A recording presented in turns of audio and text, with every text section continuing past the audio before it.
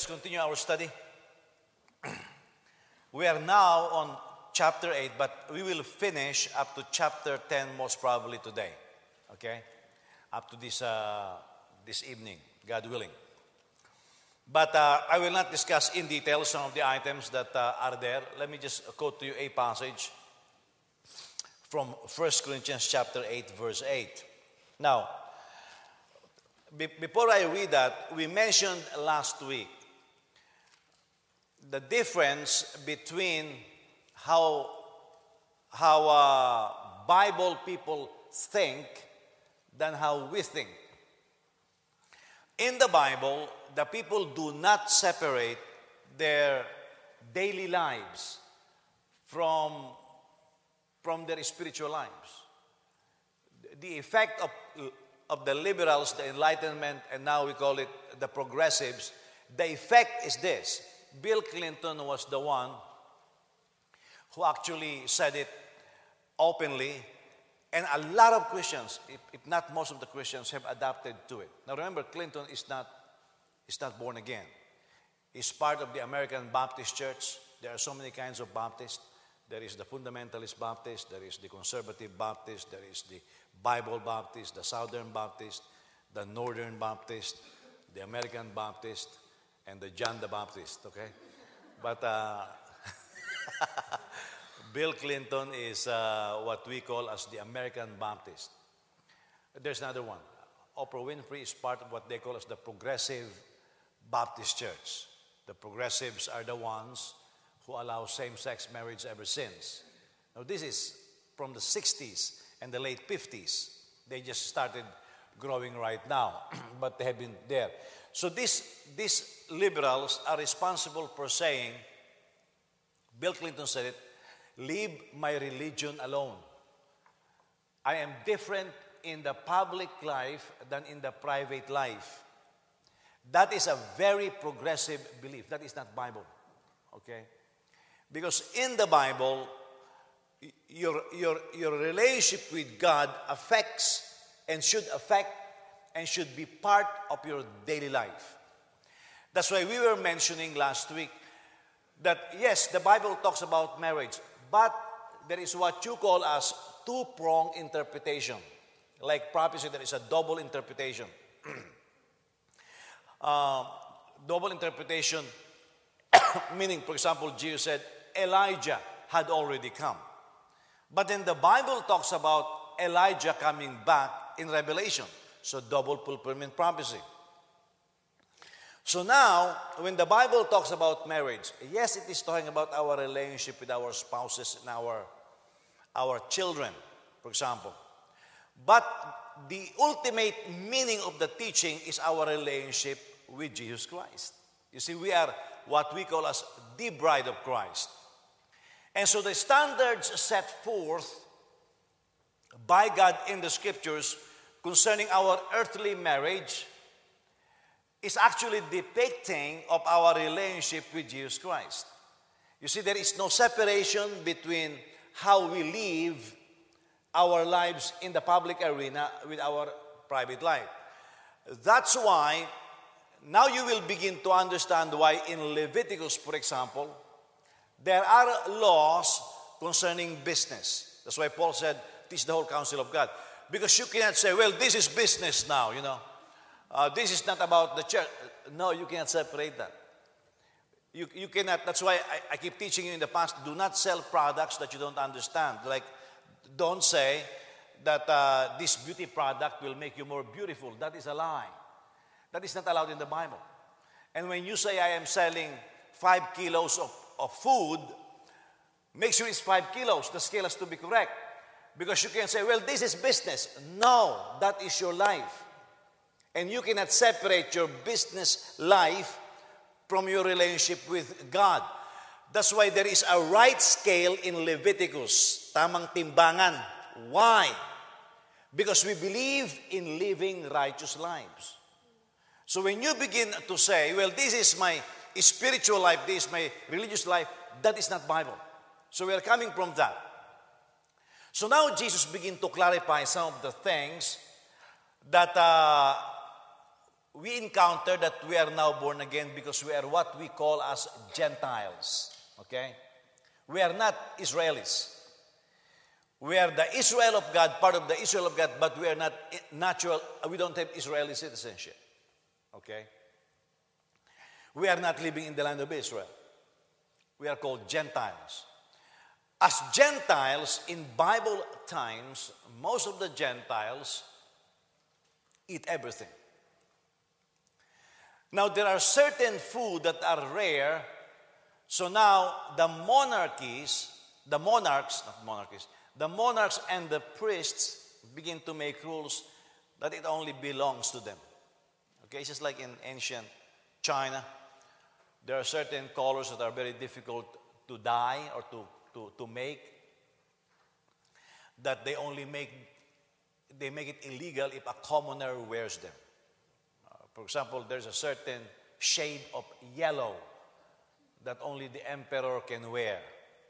If you are a commoner in those days and you wear that shade of yellow, they can kill you because it's very expensive. And so now, Gentiles got saved. They were because Jews were the first ones to evangelize. The first believers were Jewish. So now, growing as a Jew, for example, there are certain food you don't eat. You don't take it away from you just simply because you got born again. It's part of you. Like Filipinos, we do mano. Di ba? So now, because I'm older, I find a lot of people now, before when I go to the Philippines, a lot of people shake my hands. That makes me feel good because then and they call me kuya. Now, when I go to the Philippines, very few people call me kuya. Only those who are older. And they don't shake my hand anymore. They do mano. So that means they look at me as older. That is a Filipino custom and tradition. It never left the Filipinos. Now they are born again, but it never left them. However, we cannot go to the Americans and tell them, you meet an elder Filipino, magmano ka. You can't tell an American that. Why? An American doesn't have that cultural concept. Now, for a Jew, if you are a follower of Jehovah, or of the Lord, or of Yod-Heh-Vav-Heh, if you are a follower of the Lord, you eat certain food, and you don't eat certain food. Now you get born again, you become a Christian. They continue not to eat certain food. They still don't eat catfish. There's a lot of catfish in the Sea of Galilee. Okay, I'm warning the Filipinos, don't swim there to catch, okay? You will offend the Jews. Now, but the Gentiles don't have that. So now, the Jews who begin to evangelize the Gentiles ate with them, and while eating with them, ano ba itong mga pinagkakain ng mga Gentile na to? You know? So they begin to be offended, and they begin to say, don't eat that. You're a believer now. Remember that Jesus is the Messiah, and He's the fulfillment of the prophetic utterances. Therefore, He is Jewish. So don't eat that. And by the way, these Jews who are evangelizing can prove that Jesus did not eat unclean food. He did not. He's Jewish. You know, so he's a rabbi, so he did not eat unclean food because he's Jewish. So even our Messiah did not eat unclean food. So now, the Jewish evangelists can say, even Jews didn't eat those, so don't eat those foods. So now, the Gentiles are rattled. Whoa, I have been eating dinuguan all my life. You know, I have been eating shrimps. I have been eating all of this phenomenal food. You know, and now you're gonna tell me I will stop. So now there begins to be confusion. So now here we go to Acts chapter 15, right? That's the background. So Acts 15 is the initial big-time argument and debate regarding what can we eat now as Gentiles. So later on, as that was implemented, the doctrine began to become even more solid. Why? Because Paul did a lot of thinking and meditation about these issues, adjusting it to the changing complexion of the church. It's like changing complexion of America. Look at our restaurants here now. They are better than when it was left to Americans, because certainly we have Chinese restaurants, we have Mexican restaurants, we have Polish restaurants, we have Russian restaurants. That is America now, so you can choose. Now look at this. 1 Corinthians chapter 8, verse 8. I want you to read this carefully, okay? Those of you who are addicted to food regimens, look at this. Food will not bring us close to God. Is it the same in your Bible? Read it. It will build your spirit, okay? Look at this. Food will not bring us close to God. We are not worse off if we don't eat, and we are not better if we do eat. The context here are unclean food offered to idols. So now we are Gentiles, and Jesus declared all food clean in Mark. But in context, we know that he is talking about food offered to idols in the specific context. So now, Paul said this: your diet doesn't affect your relationship with God. Food will not bring us closer to God. So why the Levitical diet? Because God does not separate body, soul, and spirit. We do. The Greeks do. If you are unhealthy, it will affect the way you serve God. For example, if you are lethargic, you are weak physically, so you come to church, look at you. Some of you who did not sleep well last night, primarily Sister Nikki,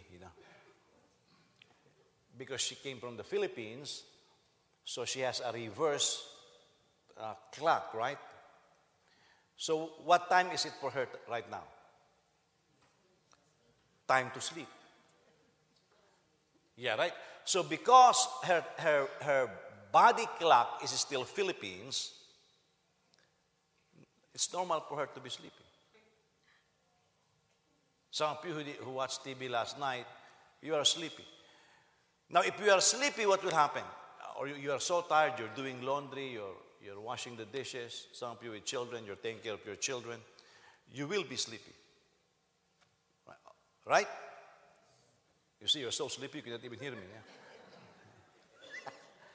Now, because you're sleepy, what will happen? I am teaching the Word of God. You will not be able to understand it. So why in the world are you in the church? You know what I'm saying?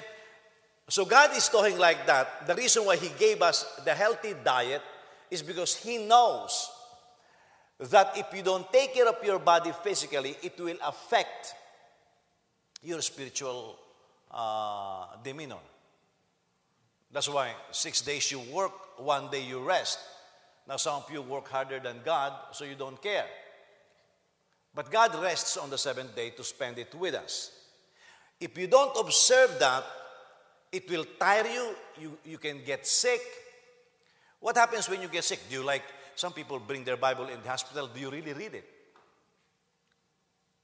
How in the world are you going to read the Bible in the hospital when you have all kinds of tubes attached to you? Hey, nurse, I'm going to read my Bible. Can you remove the IV? No, she will not. And then they give you some medicine that makes you drowsy. You can have your Bible there. It's a decoration. You will not read it. Now, having a piece of book in your room does not make you spiritual. Are you following me? Now, in the same way, eating certain food will not make you spiritual. The only reason why God put those diets in the Bible is because it will make you healthy. And today they say the most effective diet is Levitical diet. But even an unbeliever can do Levitical diet. It will not make them go to heaven. You cannot say, I only eat kosher. I'm going to heaven now. It's not going to work because eating kosher food will not bring you to heaven. You cannot say now, well, I don't eat dinuguan anymore. Therefore, the agency for all kinds of sickness and disease is removed from my body. It doesn't mean you are not taking food that carries germs that makes you sick. You see, that's why all food are clean, sanctified by prayer, etc., etc. But there are really certain food that will harm your body, but food will not bring you to heaven. So now, whatever you're eating right now, it will not bring you closer to God. Okay? And whatever you are not eating right now, it will not make you worse than others. Are you listening? All it is physical health. That's why the Bible says, for example, physical exercise profits little. But why do we do physical exercise? Huh? Why do we do physical exercise? Oh, you don't exercise. Okay, I'm sorry, I'm asking the wrong question, the wrong crowd. Okay. I don't mean to offend you, okay? but the physical exercise will never make you go to heaven. Okay. The reason why we do physical exercise is because we think we are overweight, or we think we are underweight, or we think we are unhealthy, whatever the case may be, or we have not been sweating in 10 years. So we need to sweat, so we do physical exercise. It's good for your health. But it will not make you go to heaven. Why is that important? Because in Bible times, if you will, in your history books, you will notice that when you begin to read books about Greek monarchs, they are all naked. And even the emperors of Rome, when they have somebody do a sculpture of them, they will say, naked me. All naked. Why? Because in those days, the better your physique is, the closer you are to being God. Okay? And so a very good physique will be godlike. That's why the Phoenicians, friends of Philip, they told Philip, let us see Jesus. Literally, it means we want to see his body. Because Jesus was well built.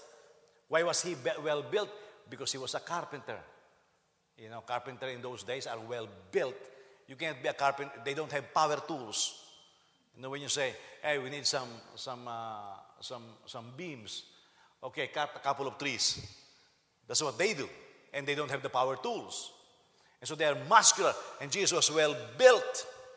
And so the Phoenicians in the north said to Philip, we want to see Jesus. Literally, we want to see his body. So we will worship it. So the Roman emperors, when they do paintings and sculpture of them, they want naked bodies. Because they worship it. Okay? By the way, still today, some people who do a lot of bodybuilding, they worship themselves. No, nobody is here anymore. Again. Have you seen somebody go to the gym for the first time in his life?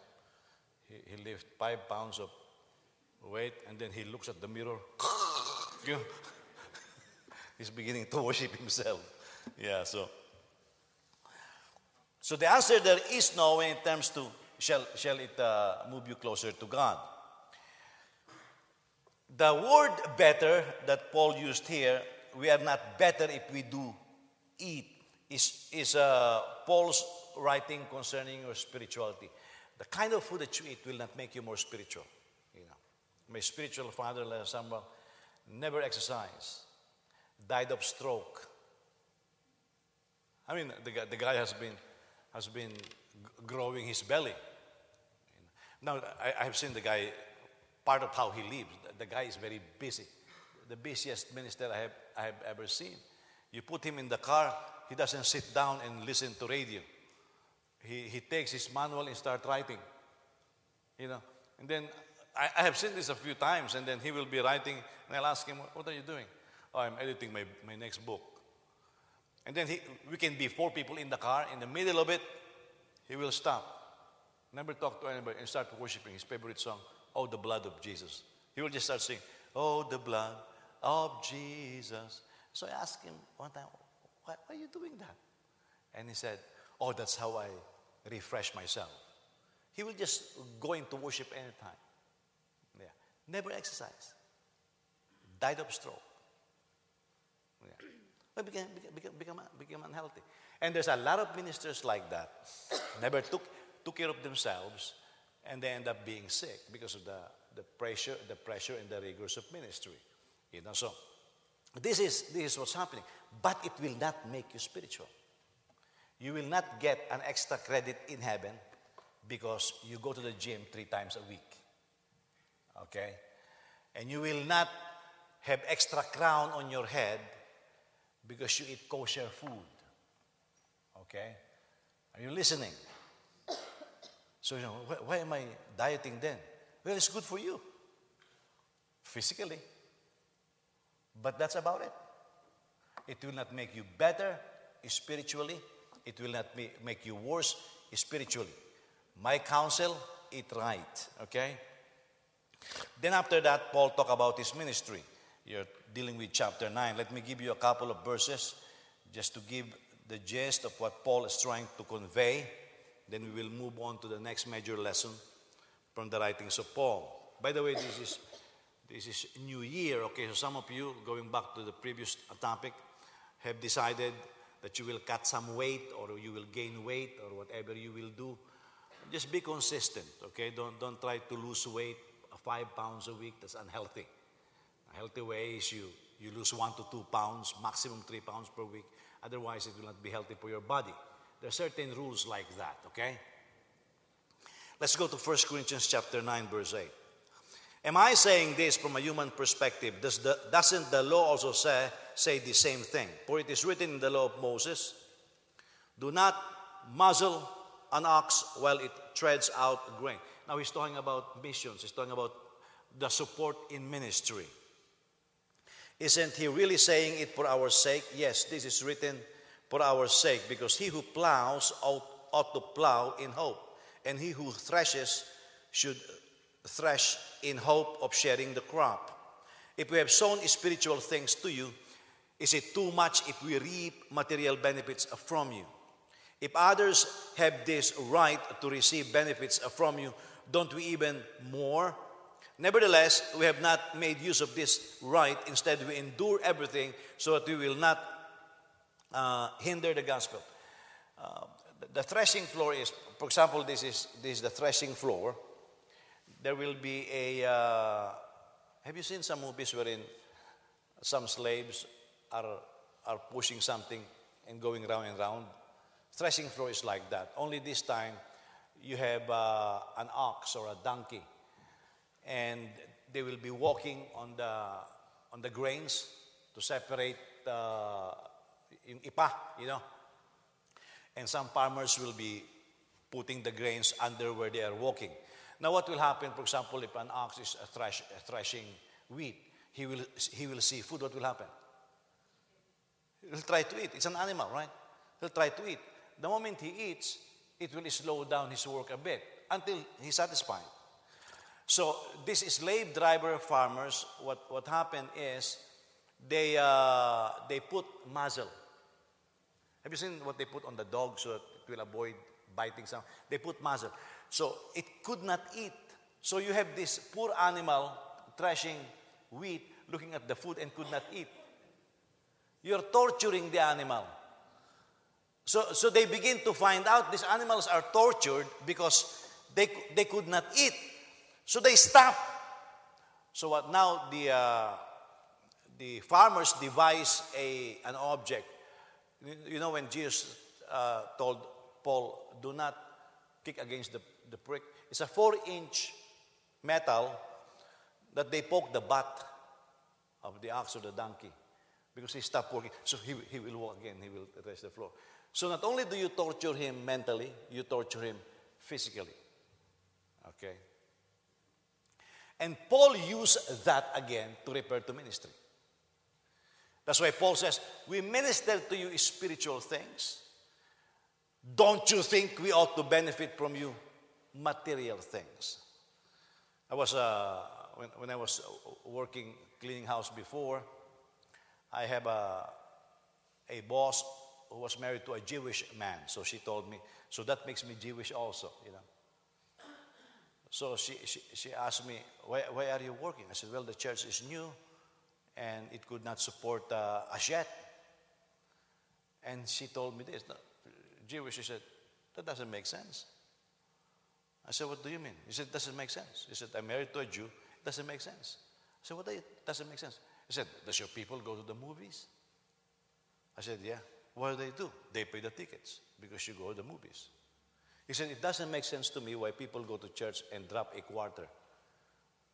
That's what she said. She said, it doesn't make sense. Because for the Jews to this day, if you're going to be a member of a synagogue, you pay annual dues, aside from the offerings.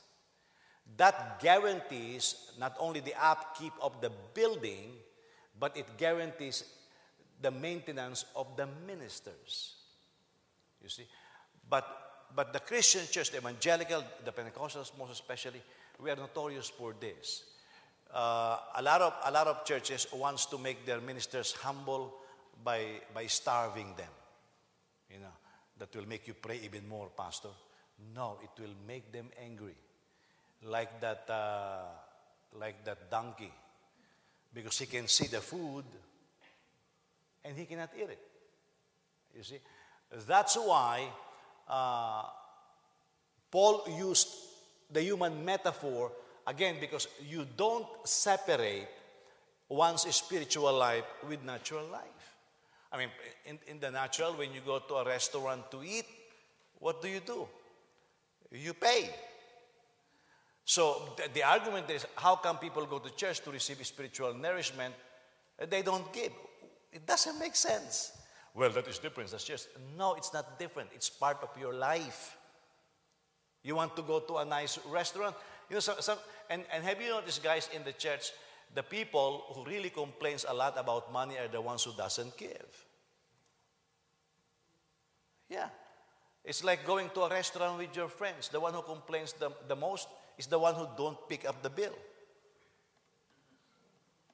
Yeah, we were in a restaurant, Brother Willie and I, and we have a group of Taiwanese among us, and they were saying, is this a very good, oh, Brother Willie, you know, he knows this restaurant. Oh, that restaurant is good for this. Oh, really? Good. What about this? Oh, this is so, oh, really, this is not a very good restaurant. The bill came, they all went to the bathroom. Yeah, the one who talks the most, the one who complains the most are the ones who doesn't pay. And even in the church, it's like that, you know. And Paul is putting it straight. Says, hey, listen, don't separate your spiritual life from your natural life. You go to the movies, you go to school, you go to all of these places, you pay. Now we don't call it payment in the scriptures, but it talks about paying our tithes and giving our offerings, because that is what keeps the building and the operation afloat. Otherwise, it will not be able to sustain itself. That's why there's a lot of churches that close, because some parishioners, I don't know where they get the doctrine, they think that God is going to rain some dollars from heaven. No. Have you ever prayed to the Lord, Lord, provide? Did your bank account increase right away? No, you have work opportunities, and there are certain things that you do. That's how God bless. He blesses through our daily lives. That's why you don't separate them. You know, you don't live unfaithful life for years. And then you begin to say, I repent now, everything is okay. No, you are forgiven, but everything is not okay. It's like this. You are deep into vices. You are a drunkard, you take drugs, so you get sick physically, right? Now you get born again. It doesn't take away all the ill effects of those drugs. You are still sick. Now, the moment you start detoxing yourself and your body can still handle it, maybe you will recover some. That's why some of us who abused our bodies physically when we were younger, I mean, I'm just going downstairs this morning. My knees were in pain.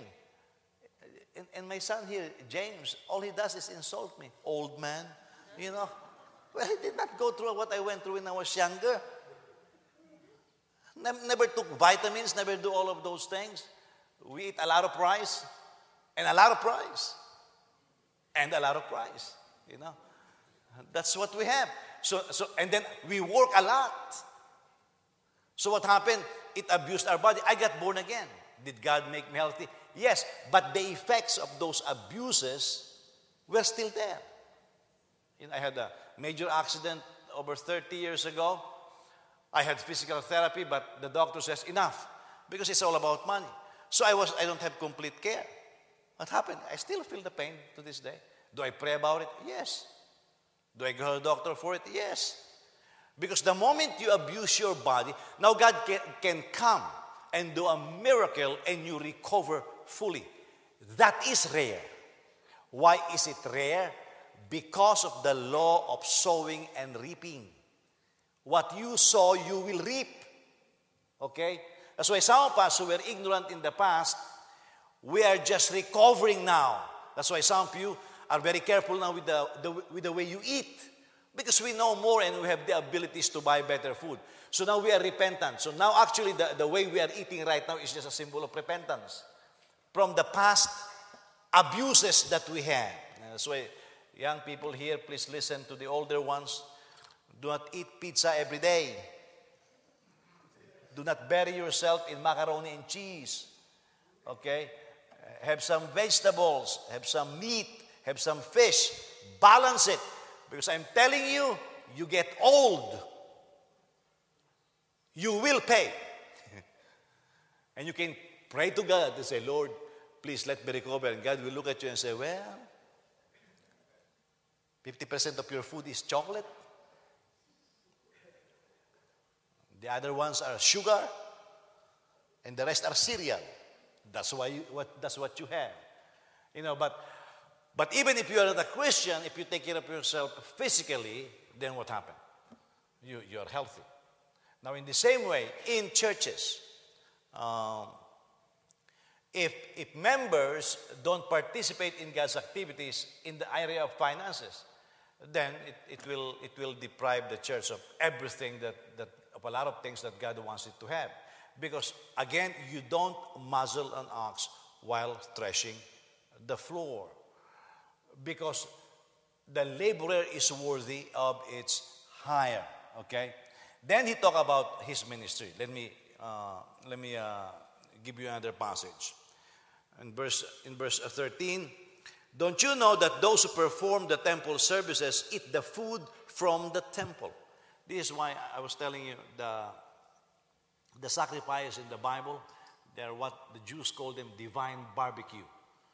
Because we think that they burn everything. No, they burn the fats. Before they offer the sacrifice, they remove the leather, the skin. And so close to the temple, in what is acceptable by the law, there are tanneries. That's where they get their leather goods. Like these bulls, they remove the leather goods. And then, the moment the fats are burned and everything that God wants is burned, the remains are barbecue. The people eat it. Okay, so they call it divine barbecue. So, and those who serve at the altar share in the offerings of the altar. In the same way, like for example, the table of showbread. You know, they put 12 loaves of bread every week, and they have a technology to keep it warm. They don't throw it away. The priests take these loaves of bread and then eat them. Okay, they eat them. And sometimes we criticize the Catholic priests because they drink the remains of the communion wine. Well, they're the only ones actually who drink it, you know, because I think it's imported, you know. So they don't give you the parishioners. And then they eat the remains, I think, of the waffles that were never consumed. That's actually biblical because you don't throw away these things. Now, I'm telling you, I don't eat all the biscuits that remain, okay? I don't do that. I don't like those biscuits, you know. So I just take the communion. But if, for example, after the communion and any given Sunday, I decide to eat all the remaining biscuits, that's still biblical. But I'm telling you right now, I don't, okay? If you want to eat them, you tell me. We can make arrangements, okay? Per grams, okay? In the same way, the Lord has commanded that those who preach the gospel should earn their living by the gospel. For my part, I have used none of these rights, nor have I written these things, that they may be applied in my case. For it would be better for me to die than for anyone to deprive me of my boast. For if I preach the gospel, I have no reason to boast, because I am compelled to preach, and woe to me if I do not preach the gospel. For if I do this willingly, I have a reward, but if unwillingly, I am entrusted with a commission. What then is my reward? To preach the gospel and offer it free of charge, and not make full use of my rights in the gospel. So now Paul was talking about earlier marriage and the church. Now it's the support of missions and ministries and ministers and the church. They're very much tied together. So now let's move to our next major lesson. Chapter 10. So we're done with chapter 8, chapter 9. Now let's go to chapter 10, okay? I don't want to discuss in details all of those things. So now we're 1 Corinthians chapter 10. Let's begin to learn from the examples of our ancestors, okay? Learning from our faith ancestors. Now, listen. When we got born again, we have no business coming up with our doctrines. Okay, doctrines are not developed. They are passed on. Okay? And that's why every Christian, you should be able to trace your faith ancestry. Like you cannot have a minister that got born again today and tomorrow he built a church and say, well, everything that I learned, all my doctrine came from God. No. There is what you call as spiritual ancestry. And they are being traced. Our life of faith can be traced back to Abraham. The promise of the Messiah can be traced back to Adam and Eve. We did not come up with our faith just today. Okay, so nobody can come up with a doctrine and say, well, you know, I can worship God anywhere. Yes, but our faith history tells us that we are told to gather together. Yes, you can worship God anywhere, but we are also told to gather together. Yes, our job changes and the demands are different, but you're supposed to sanctify the seventh day. You're supposed to have a day of rest with the Lord. So these are principles that you cannot say is Old Testament because they are before the Old Testament. Okay, now, so let's talk about learning from the examples of our ancestors. 1 Corinthians chapter 1, verse 1. Now, I do not want you to be unaware, some translations, ignorant, brothers and sisters, that our ancestors, now remember this, the Corinthian church is predominantly Gentile, okay? But then he said this, that our ancestors, whose ancestors? It includes the Gentiles, so it's not physical lineage, it's spiritual lineage. Our ancestors were all under the cloud, all passed through the sea, and all were baptized into Moses in the cloud and in the sea. You see?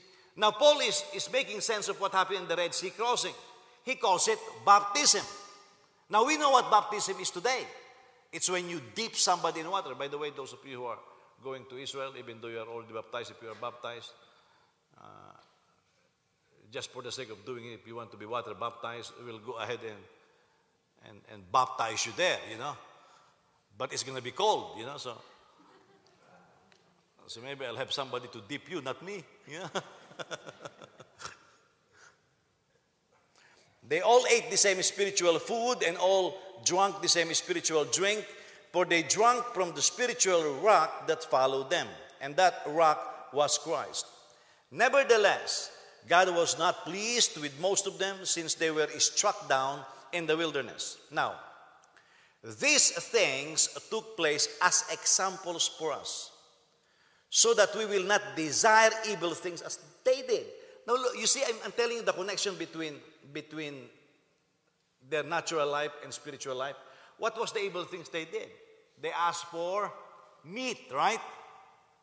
What did God send?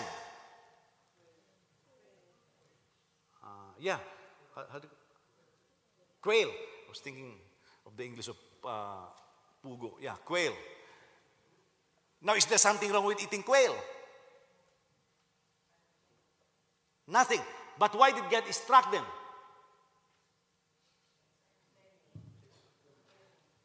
They ate it with blood. They did not cook it well. Now, God wants you to cook it well. Because if you don't cook it well, you don't eliminate the bacteria. It will make you sick. It's all about physical health. You know.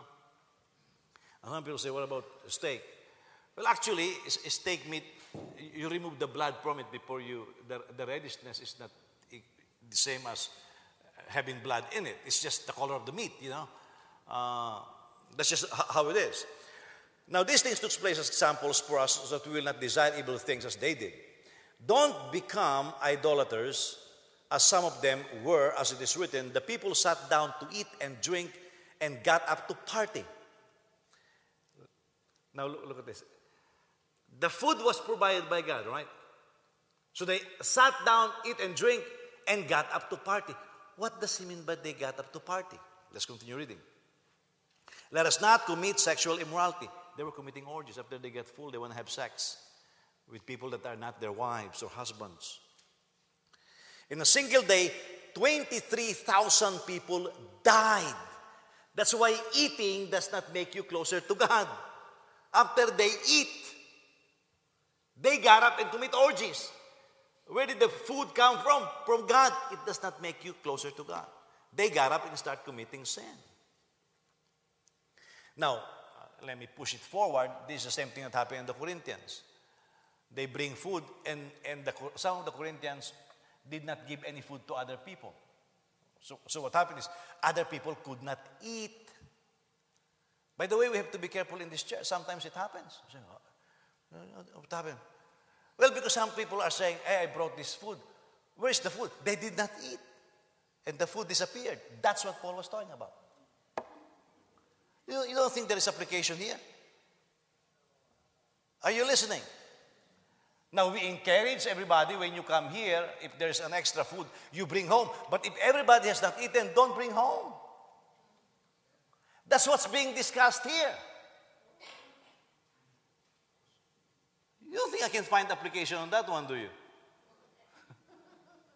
But that is what is being discussed here. That's why some of the complaints that I have is, well, you know, Pastor, say I brought some food. I don't know where my food is. I don't know either.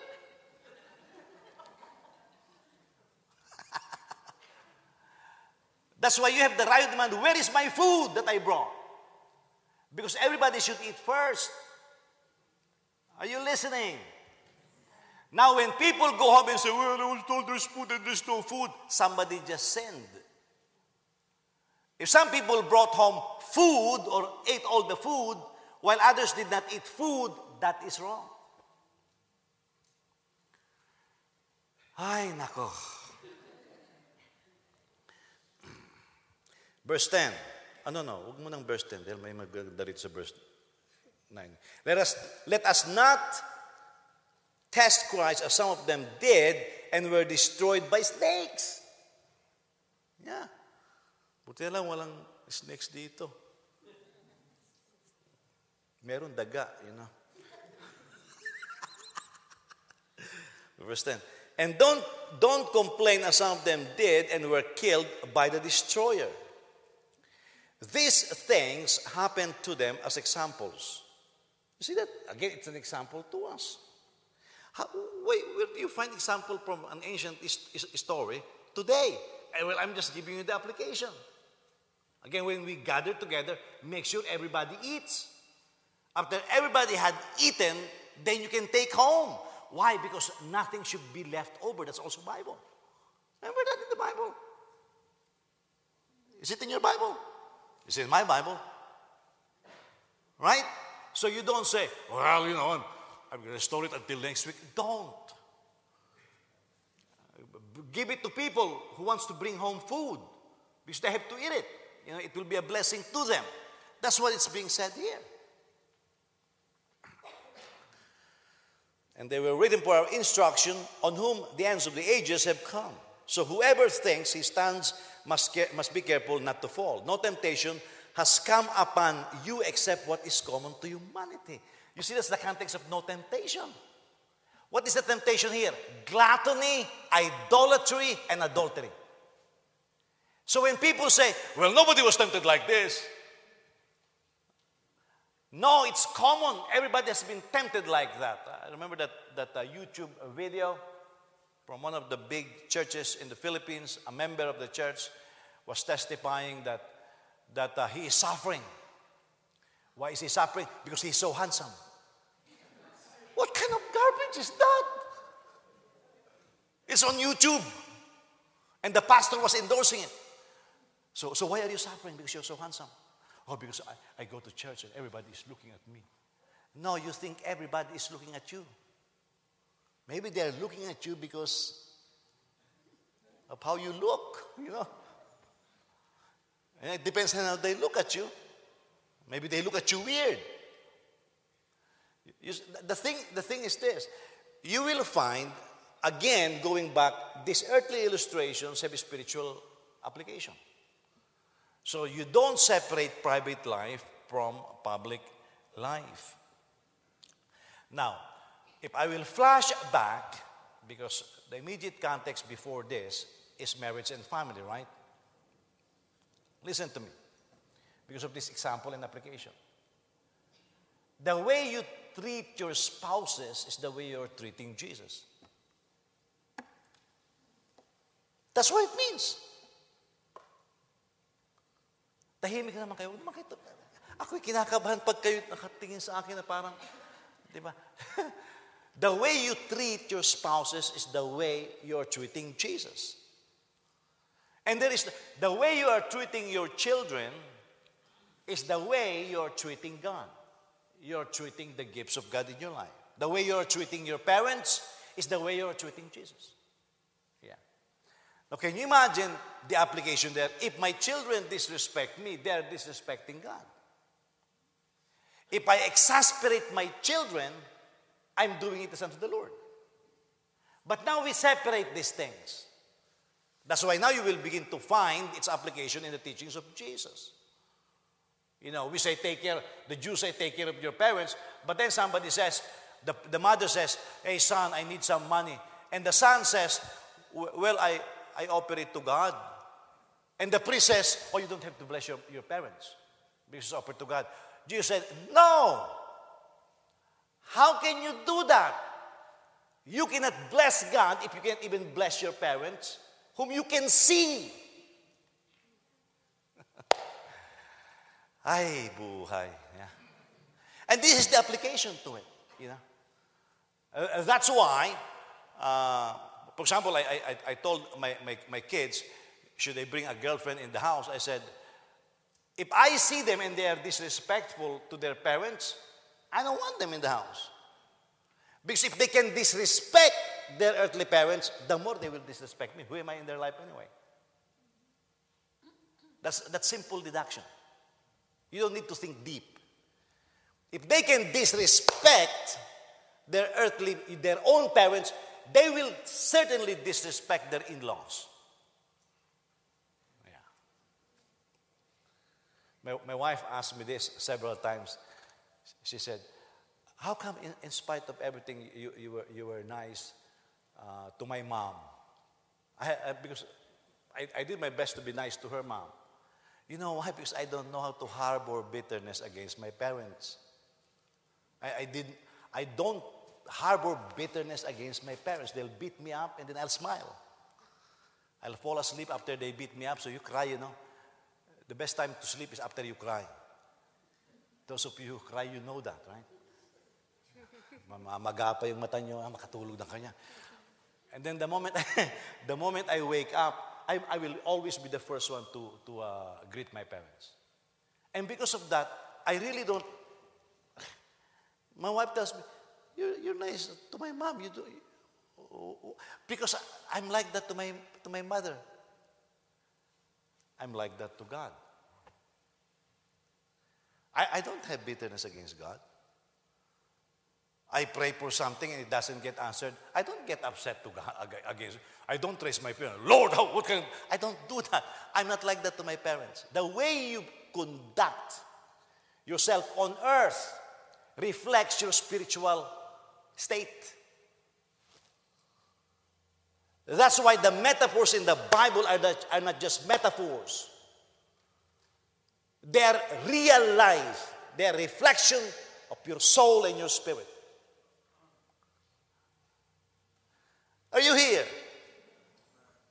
I'm telling you, this is good teaching, You parents, you can use it to your children. And children, you can use it. You spouses, you can use it to each other. You can say, Pastor said this. In Jesus' name,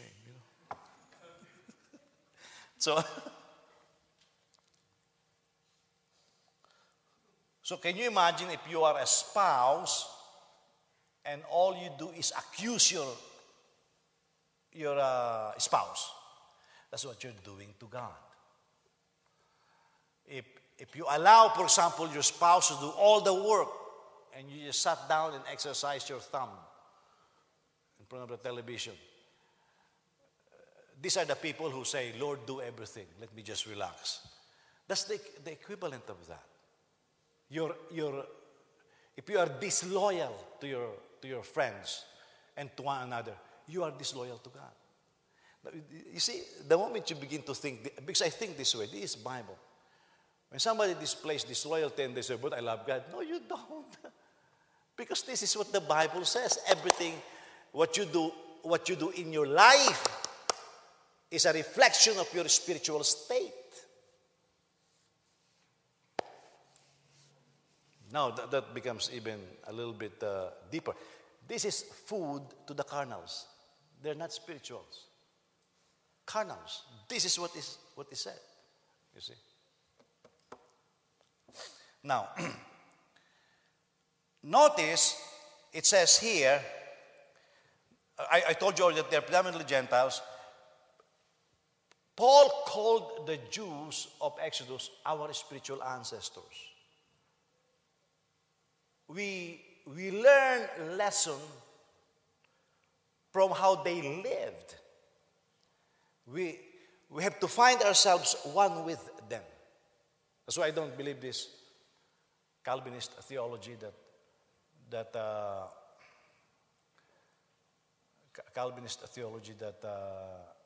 what was I saying? That the church replaced Israel. No, they did not. It's replacement theology. There's a news last night. Look at how twisted our society is and how twisted religion is. News last night. I've told you this a couple of years ago. I told you that the Methodist Church will be split over gay marriage, right? So last night, the news says that the Methodist Church approved the formation of another Methodist church, and they're giving it $13 million. Now remember, the properties of the Methodists in the U.S. is in the billions of dollars. And I told you a couple of years ago that the problem is not the Bible, the problem is money. The Africans, the Asians are conservative, the Methodists. And so in the Methodist Church, one minister, one vote. And so whenever they put on the floor whether they will approve same-sex marriage, the conservatives, the Africans, and the Asians disagree. And there are more Methodist ministers outside of America than in America. In fact, Ann's dentist is lamenting that, are we going to be split? And I said, yeah, you will be split. No, we're okay. No, you will be split. Because you're talking about Bible truth here now. And so look at the language. John, I was telling this to John, and John told me, yeah, that's what I read. Because it's easy to read without reading. Because it says there that now they are giving the new Methodist church who will stay with being Orthodox. They will not approve same-sex marriage. They will not ordain homosexual. They're giving them $13 million. The ministers will continue to have their pension and retirement funds, those benefits, the medical benefits. And I read it, I says, that is so corrupt. Why? Because those wealth was built by the conservatives. The few liberals kicked them out and say, we're giving you $13 million. What they should have done is build a new branch of liberals. The conservatives should have kept the funds. That's their fund. Because John Wesley was conservative. But you see how it was twisted? It's like in America, they're saying people, well, the gay, they are 2% of our society. The America as was founded by heterosexuals with Judeo-Christian roots. But they're trying to oust us. It's just the same thing. You know, it's like children. Your parents build the wealth, build the house. You're old, and they kick you out. Oh, Mom, Dad, we can no longer take care of you. We want the house, so you go to the nursing home.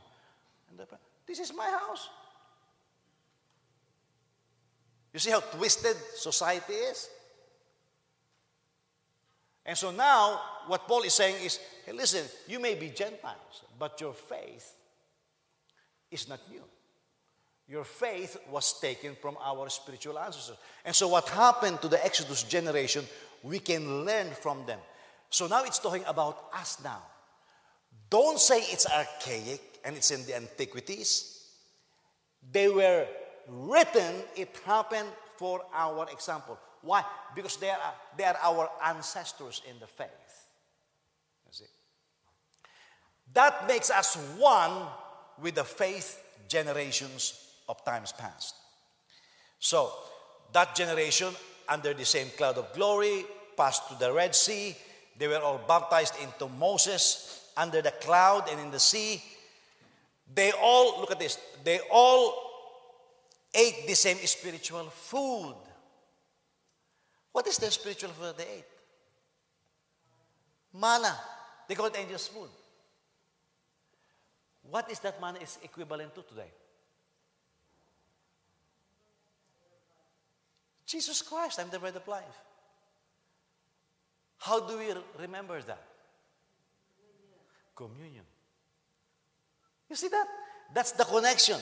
The communion is equivalent right now to the manna that they took. But we bought the crackers. God rained the manna. Why? There were no bakeries in the wilderness. They can afford it, but there were no bakeries. So God rained the blessing. And it's Jesus Christ. You see the application there? They all drank from the same spiritual drink. Where did they get their drink? From the rock. Did they travel in the wilderness? How many rocks did they drink from? That rock followed them. Because that is a miracle moving rock. There were no wheels on the rock. But it moved because it's the symbol of Christ. Meaning, wherever we go, Jesus said, I will go with you. Jesus is our rock. So where is Jesus now? Where is Jesus now? Wherever we are. Wherever we are.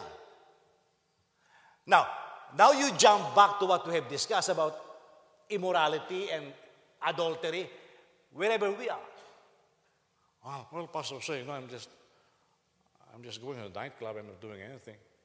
Well, Jesus was there. You brought Jesus there. That's why you will understand later the additional teachings of Paul. That when you begin to do certain things, you are enjoining God with you. That's why it's punishable by spiritual disciplines. You see? Because what we do right now is reflective of who we are inside. Yeah. What we do right now is reflective. Have you noticed? Look at this. This is a rebuke and encouragement to some. Have you ever noticed some of us are very eager to come to church?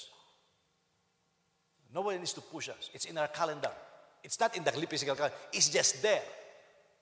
Why? It's part of our life. So when people say, hey, can we do this Sunday? We begin to say, no, we have a service. Ano ba naman yung church? We don't discuss that. It's part of our lives. I understand the dilemma of some. Am I going to be in the church? Some people complain, I don't want Lions Heart because you have to be there all day. We don't say that. We don't ask anybody to stay here for all day. You know why some of you stay here all day? You ask yourself, I don't know. Because I opposed that before. Even the bringing of the food, I was the one who says, we cannot sustain that. But that's part of your life. That's how you apply what you saw in the scriptures. You know? And so when people say, well, at Lions Heart, they require everybody to be there all day. You will not find that in any of our policy. People just stay here. They even watch football here. And maybe some people even come here just to watch football or something, you know. Because there was somebody before who just came here to play chess. There is no chess tournament at Lions Heart. There are some players here of chess, but there are no chess tournaments here. You want to have one? Don't include me, okay? You organize it yourself, but I'm not in it, you know. So maybe James wants to be in it. He pretends he knows chess, you know. So, however, although they were one in a lot of things, the Jews, they went to the same cloud, same Red Sea. Now, imagine this. All of these people with the kids, right? All crossed, all witnessed the plagues of Egypt. All ate the sacrificial lamb that night, right?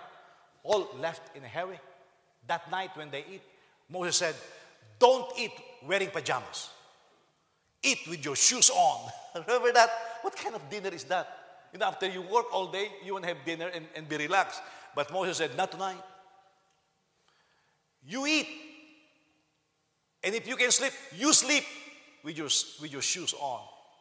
With your traveling clothes on. The most uncomfortable way to sleep and to eat. Why? Because the moment Pharaoh says, go, you go. So the children, the grandparents, everybody marched in the same way. Went to the cloud, have some fear when the armies of Pharaoh were behind them and mountains were beside them, and they begin to cry, are there no cemeteries in Egypt? That's why God wants to bury us here. And God says, watch the salvation of your God. And Moses stretched forth his rod. And what happened? The Red Sea was congealed. You know what that means? It was frozen. I mean, both sides were frozen. So they are walking through an aquarium. They can see the sharks. It was congealed. That's why those Egyptians died. I mean, the moment it collapsed, you're talking about massive amount of ice. You see? All of them went through that. They went to the wilderness. All of them went through that. They went to the wilderness. They all ate the same manna. They were all happy when they were catching quails. How many did you catch? You know, and maybe the kids were bragging how many they caught. And some of them were disobedient. They saw maggots in their manna because they kept more than what they should. All of them went to the same stories. They saw Moses went to Mount Sinai. They saw the death of these 23,000 at one time. And then they went to the borders of Israel and Sinai Peninsula. Yeah? And Moses says, let's send 12 spies. The 10 came with an evil report. The 2 came back with a good report. What happened? All of them, for 40 years, wandered in the wilderness.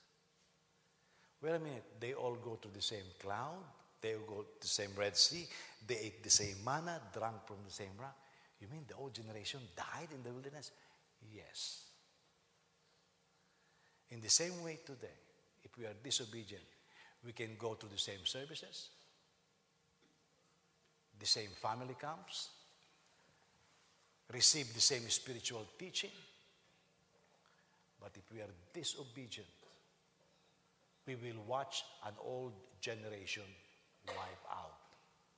And God will have to raise a new generation to fulfill whatever promise He gave to us. That's the application. You see. That's why Paul keeps adding, no man can boast. I know, people say, well, God is limited with you. No, you are limited to yourself, but God can't be limited by anything. Why? He is God. Being God has no limitations. It's a good sermon perhaps, but not true. Therefore, a community could be one in a lot of things, but God might not be pleased with some. Yeah. And those some are the ones who don't make it. Paul then said, these things took place as our examples. What kind of examples? Two things. Examples on what not to desire and what to desire. You see, the Jews in the wilderness desired evil things. Paul says, no, don't desire those things. They look at their neighbors, even when they were in the promised land, they look at their neighbors, they say, we want a king. And Samuel was very upset, they were rejecting me. God says, no, they're not rejecting you. They're rejecting me. So God allowed them to have kings. The reason why Israel had kings is because they're rejecting God. You know why? Who's supposed to be their king? Supposed to be the Messiah. They could not wait. Some of us say, supposed to be David. Well, David is God's, but supposed to be the Messiah. They could not wait. They could not live like, why? Because we want to be like our neighbors. The neighbors that you beat, the neighbors that you defeated, the neighbor that God says, don't be like them, don't intermarry with them. You want to be like them. You know who got jealous so much? God. It's just like when we have kids, right? We tell our kids, don't do this, don't do that, let's do the following things. And they were doing it, right? And suddenly they begin to have friends. And the friend says, TJ, why are you like that? James, why are you like that? And you begin to forget the teachings of your fathers. How does the parent feel? Whoa, they rejected me. That's how they feel. That's the application. That's how God feels. When God begins to say, this is my word, this is my will, and other voices come along and say, oh, this is archaic. God says, no, they're not. Do you know, guys, that, for example, if I teach something from the scriptures and you reject it, you're not rejecting me. You're rejecting His word. You're rejecting Him. That's why it is. For example, the Methodist Church. Now they are allowing same-sex marriage and push out the conservatives. They're not pushing out the conservatives. They're pushing out God. Are you listening? Now it looks like they're pushing out the conservatives. No, they're pushing out God. You know, these liberals who cry that they want to be socialists and they don't want God in this country. They're removing the Ten Commandments from the town halls and the school system. They're removing prayer. They're not rejecting the conservatives. They're rejecting God. You see, that's the application there. And so when you begin to see these things, God puts it this way. The love of many will wax cold. Many will fall away from the faith. It's not as many will fall away from their religion. No, they are falling away from their faith. You cannot separate your natural life from your spiritual life. The application is there. And so Paul said, don't become idolaters like they were. Don't be drunkards and gluttons like they were. Don't commit sexual immorality like they did. Do not test Christ. It turned out they were not just testing God. Because in the Old Testament, God says, why do you test me? But now in the New Testament, Christ saying, no, you tested me. Why? Because the rock is, I don't know how it happened, but the rock miraculously followed them where they go. That's why when God says, speak to the rock, You speak to Christ. Moses got so upset, he struck the rock. You struck the Lord. You see? And Joseph is telling me, you know, Papa, now, okay, I know why you name me Benjamin. Actually, he doesn't know. He just thinks he knows. You know why? Jacob named Benjamin.